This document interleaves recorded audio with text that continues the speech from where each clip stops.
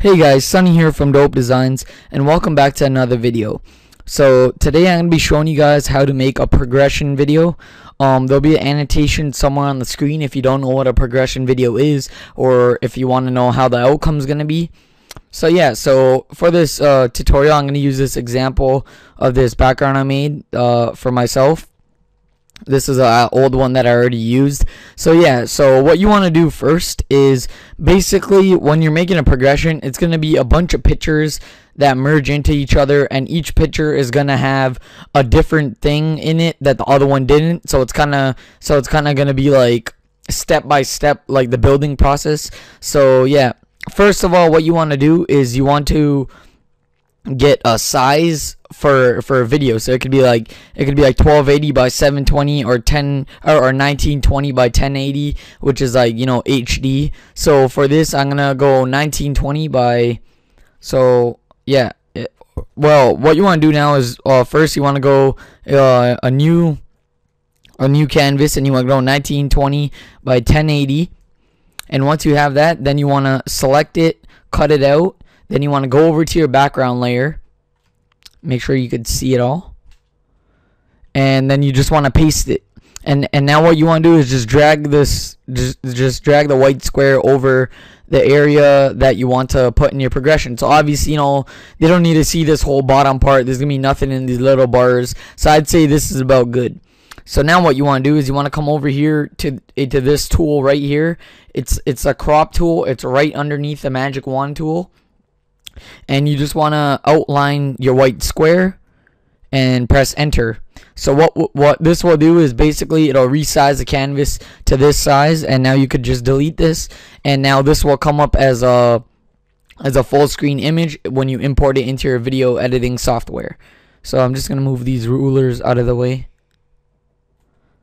Yeah, like so.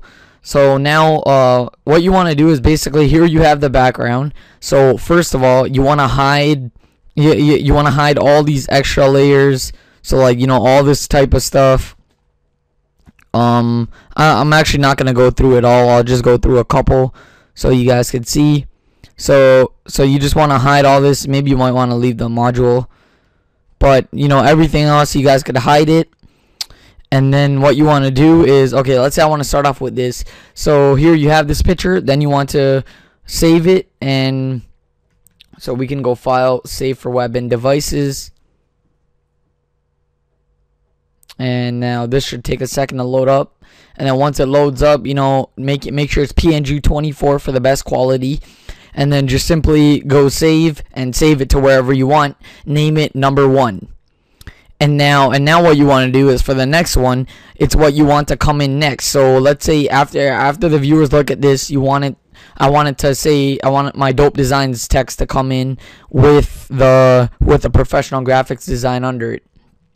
So now again, once I make those layers visible so you can see them here on the canvas, you go File, Save As, and then now you would save this one as 2. And you just keep doing that, you know, for all the rest of these layers. You make them come in piece by piece how you want them. You know, you don't have to make each thing come in one at a time as I did. You know, you can make 2 things come in. I can make this whole entire bar thing. So like for the next one, if I wanted, I can make all this come in with my text area. You know, I can have all that come in for the next one. It really doesn't matter. Depends how long you want the video to be and how detailed your background is. So if you have like a whole bunch of stuff, you don't want each and every step to be different, or if it's like the same thing repeated over and over again, you know, because that just gets boring and no one's gonna want to watch that. So like, yeah, that's what you do. You just save it every time after you make a bit by bit visible, and then you want to go into your video editing program. So here I have my sonyevegas.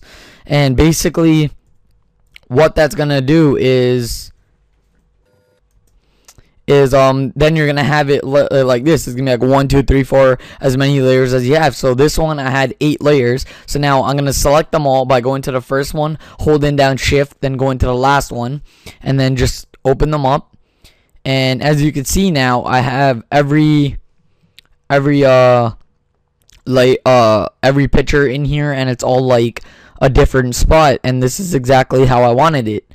But what I like to do is, obviously, you want to make it a little better. So these, when you import them into Sony Vegas, it comes out as a 5-second clip. So what I like to do is I just like to take the one in front of it, drag it in, and it should automatically lock on when it says 1.00, which is 1 second fade basically. So so these two are gonna be cross fading into each other now. So hopefully you guys can see it in the video thing right there.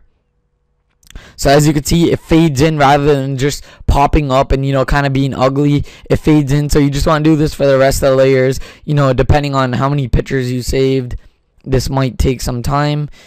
And then other than that, if you guys want to get fancy, you can add a bar or whatever. I like to add those. And then other than that, you just want to add some music and render it out.